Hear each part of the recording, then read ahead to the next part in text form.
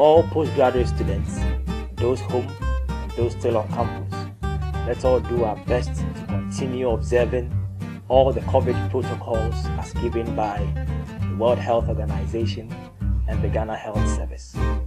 Let's do well to wear our nose masks wherever we find ourselves.